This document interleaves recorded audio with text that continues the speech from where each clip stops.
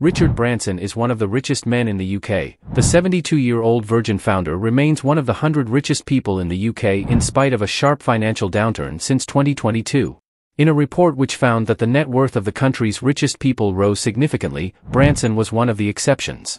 He was the subject of controversy when he asked the government for a loan during the pandemic. He eventually concerned a $756 million government loan and a $1.5 billion private loan. Despite these bailouts, Branson's Virgin Empire continued to suffer setbacks in the post-pandemic years. This is Richard Branson's net worth today, and why it dropped since 2022. Put Richard Branson and his family's collective net worth in 2023 at $3.1 billion, a drop of $2.3 billion, 42.6%, since 2022. Branson is now 77th on the Sunday Times Rich List, a record of the wealthiest people and families living in the UK. Branson has dropped 33 places on the list since last year, although he is still in the top 0.0001% of the UK's richest people. Branson sits just behind Sir Anwar Pervez and his family. The Bestway owner's wealth rose by more than $1.3 billion to $3.05 billion, and ahead of Page Industries owner Sundar Jinomal and his family, who is a new entry on the list with a net worth of $2.86 billion.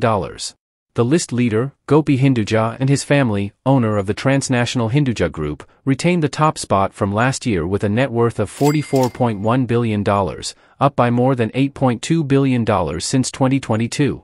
Overall, despite the cost of living crisis and continued fallout from the COVID pandemic, it has been a good year for the country's richest people. Although the number of billionaires fell by 6 in the last 12 months, the 4 richest UK billionaires saw their combined wealth grow by more than $50.4 billion. Richard Branson made his fortune through a diverse range of business ventures, primarily through founding the Virgin Group in 1970. Virgin is a multinational group of more than 400 Virgin Records, established in 1972, signed major artists including the Rolling Stones and Sex Pistols. Branson later branched out into airline travel, telecommunications, finance, and more. Virgin Airways revolutionized the commercial airline industry in the 1980s and helped to make Branson into a household name. In 1979, Branson bought Necker Island in the Caribbean for $180,000 and spent $10 million transforming it into a luxury resort. He also invested in sectors including hotels, health clubs, space travel, and renewable energy. Branson first became a billionaire in 1991 and has retained the label ever since, despite his net worth fluctuating dramatically. Branson's net worth had dropped before. It dipped slightly in 2015 before remaining steady for 3 years. In 2019 and 2020 it dropped by around a third, but rallied again the following year. At a time when many other billionaires were growing their wealth. The 40% drop in Branson's net worth has been blamed on the devastating effect of the COVID pandemic on the leisure industries which Virgin is heavily involved in. Virgin has also suffered more recent setbacks. A failed satellite launch in January was followed by the company responsible, Virgin Orbit, filing for bankruptcy in March. No fewer than 85% of Virgin Orbit staff were laid off and its assets were sold off for less than 1% of the company's estimated value. For Richard Branson, being an entrepreneur has a lot less to do with the hardwired business side of things and everything to do with the uniqueness of the idea at hand. Entrepreneur recently attended a talk the billionaire gave at Virgin Hotels Dallas amid the relaunch of the company's entrepreneur-focused program, RM72.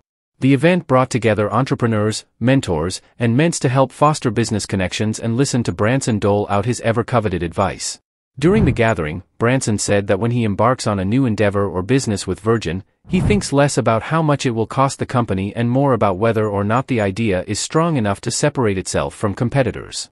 My attitude is, screw it, let's do it. Let's see if we can create something better than anybody else has done it and the figures should stack up at the end of the year. That's been my approach, he said at the event. And sometimes we've fallen flat on our face, but we've always, I think, created something special.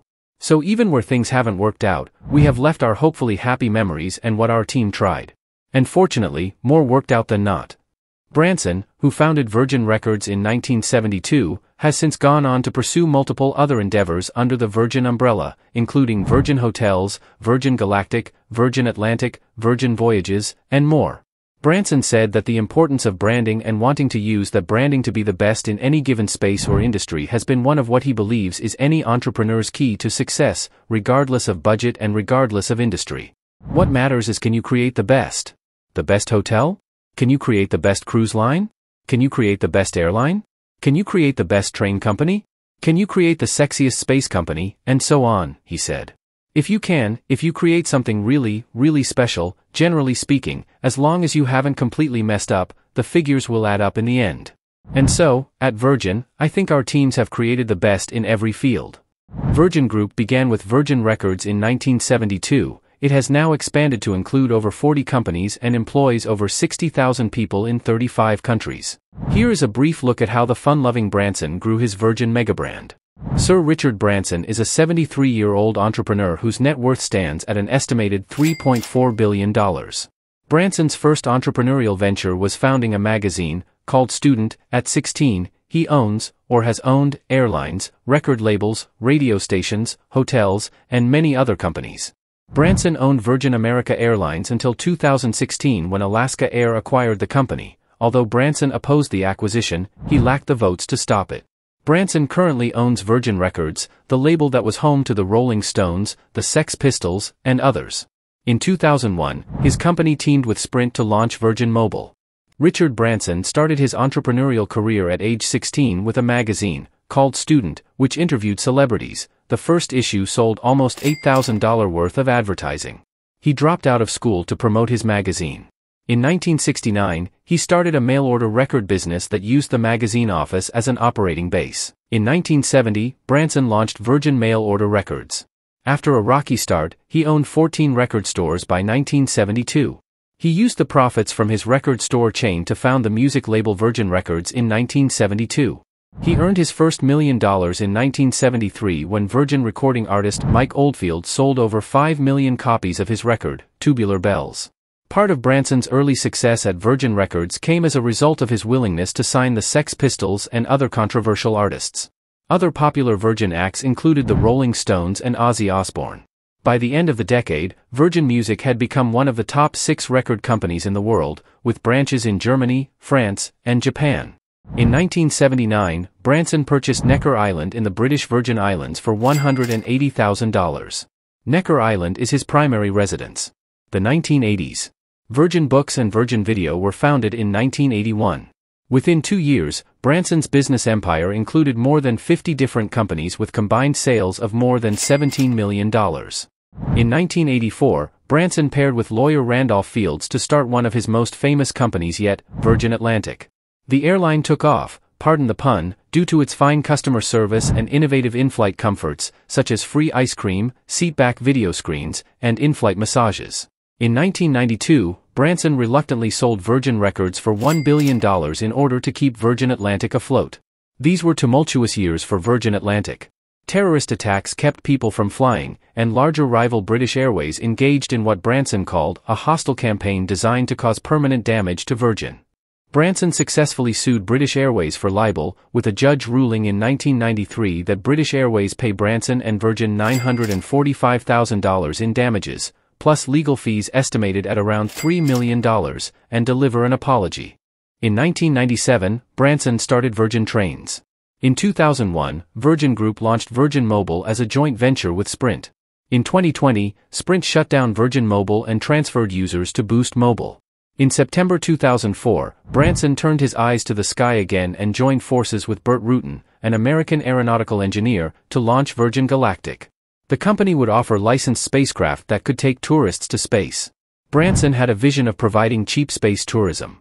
An unfortunate series of events, including a crash in 2014, rerouted the date of the first commercial space flights. In 2021, they had their first successful, fully crewed spaceflight.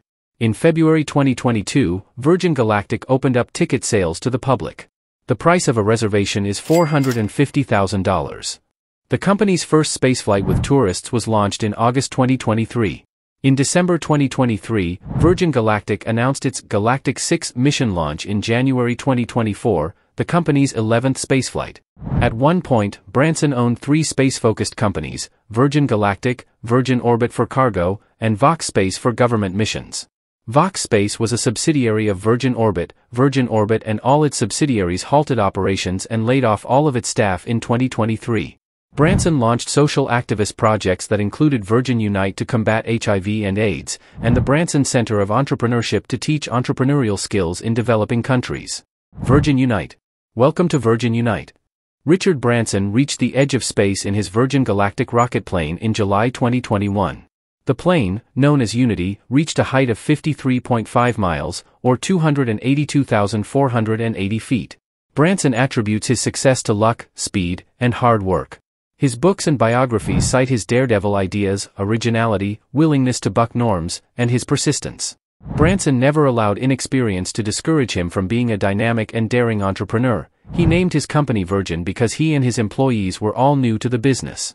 His extraordinary service to his employees and clients rated him as the United Kingdom's celebrity dream boss in an opinion poll by Cancer Research UK. His philanthropy earned him accolades as the most admired business owner over the past 5 decades in the Sunday Times in 2014. Sir Richard Branson has offered to put up his private island, Necker Island, as collateral in order to save his airline, Virgin Atlantic, from collapse. In an open letter to Virgin Group staff, Branson wrote that Virgin Group operates within many of the industries hardest hit by the coronavirus, including aviation, leisure, hotels, and cruises with more than 70,000 employees across 35 countries. As with other Virgin assets, our team will raise as much money against the island as possible to save as many jobs as possible around the group, Branson wrote, as reported by Business Insider's Rosie Perper. The Virgin Group brings in more than $21 billion annually in global revenue. As the billionaire chairman, Branson has overseen approximately 500 companies and is known for his charisma and eccentric behavior. Ever the savvy businessman, Branson has spent some of his billions indulgently, but mostly to make money in return. When it comes down to it, Branson is rather frugal. He also donates much of his time and money to philanthropic efforts. See how the eccentric leader spends his billions. In 1972, he founded Virgin Records and went on to. Branson is well known for his jet-setting adventures and eccentricity, such as dressing as a butterfly to run a marathon to launch the Virgin Group conglomerate. Virgin Media, Virgin Australia, and Virgin Atlantic are some of the biggest companies under Virgin Group. Overall, Branson is frugal, largely because he grew up in a middle-class family. The idea of having a possession that is there just as pure luxury, and is not actually paying its bills is something which I'd be embarrassed about, he told The Guardian in 2002. Branson once hired a plane for $3,000 when passengers were bumped off his flight to the Virgin Islands. He advertised the flight going one way at $39 per person and made $69. It was his first ever flight, he said. And then there's the island Branson owns. In 1978, he purchased Necker Island in the British Virgin Islands for $180,000. 5 years and $10 million later, Branson built a resort on the island, which doubles as a home for him. It's welcomed many celebrity guests, from Kate Winslet and Kate Moss to Princess Diana and Larry Page. The Obamas have even vacationed there. In 2006, he estimated that the island's value had increased to $60 million, a 33,233% increase from his purchase price. He previously called it the best financial move he ever made. But in April 2020, Branson offered Necker Island up as collateral to save the Virgin Group from collapse during the coronavirus pandemic. In 2009, Branson bought a 32-meter catamaran, which he named Necker Belle, for around $6 million. Branson chartered her at Necker Island starting at $60,000 a week and recently sold her for $3 million. He also bought a mini-submarine, which he named the Necker Nymph, for a reported $547,482. Starting prices to rent her begin at $25,000 for 7 nights at Necker Island. But Necker Island is only one of Branson's luxury real estate holdings. The rest of Branson's properties are located in Africa, like Mont Rochelle, a hotel and vineyard near Cape Town in South Africa. Virgin Limited Edition.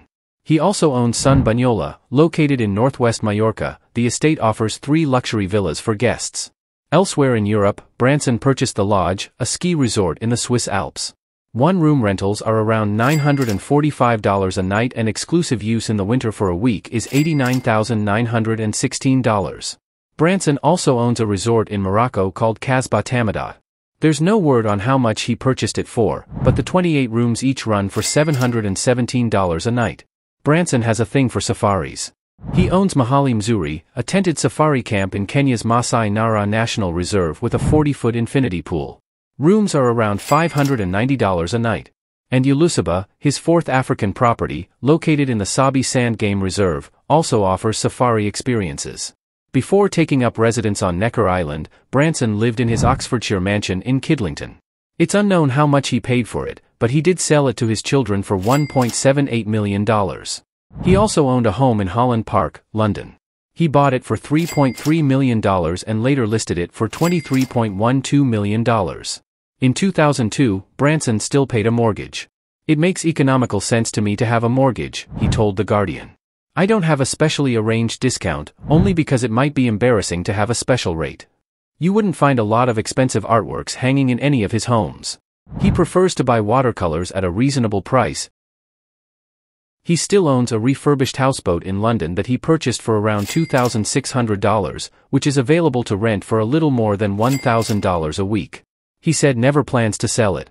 To jet around from place to place, Branson owns his own private plane, a Falcon 50EX, which costs around $21 million brand new. Branson also drives a Range Rover, but it's gifted to him every year from the brand. He doesn't spend much on clothes. He wears the same pair of jeans every day with a plain white shirt, whatever I'm doing, whether it's a speech, whether it's going to see the Queen, whatever it is. Branson previously said people won't let him pay for things. "I'll be in a restaurant and the manager will say, 'Oh no, it's on the house,'" he once said in an interview. But he tips big when someone deserves it. "I certainly tip larger if I feel that people have done their work with a smile. But I don't splash out because I think that's embarrassing," he said.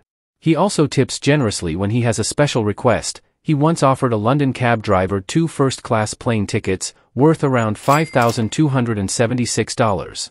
One thing Branson doesn't spend his money on: gambling. He once took his 2 kids to Las Vegas and gave them each $40 in casino chips to teach them the perils of gambling. However, the lesson failed because they accidentally left a few chips behind, which tripled into a small fortune. Branson is big on philanthropy. He devotes 80% of his time to Virgin Unite, the charitable arm of the Virgin Group. Branson and the Virgin Group fund overheads and costs to the nonprofit. The charity has founded and supported a variety of projects including the B-Team, the Carbon Room, the Elders, and Oceans Unite. Branson puts time and money toward the environment. In 2007, he offered $25 million to scientists who could discover ways to save the planet from climate change as part of the Earth Challenge. He also pledged $3 billion over the course of a decade to develop low-carbon fuel and alleviate global warming. And with more than 60 companies in Virgin's portfolio, Branson continues to invest money in expanding and growing Virgin with new ideas. To Branson, the biggest luxury isn't money. If we're talking about personal luxuries, and the luxury of being your own boss, the biggest reward is the amount of time one can find for family and friends. Richard Branson's cruise yacht. Billionaire Richard Branson's cruise ship occasionally sails into Wellington. Resilient Lady is a 2,700-passenger, adults-only cruise ship and was once blighted by power outages in Napier's CBD caused by a cable fault.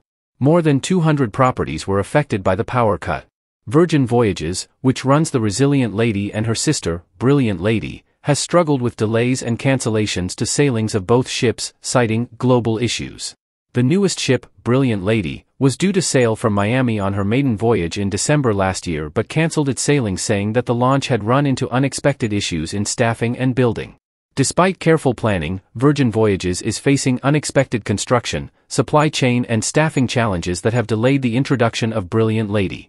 Virgin Voyages wants to make sure that when the ship launches, it can deliver the standards its sailors have come to expect from an award-winning brand like Virgin Voyages.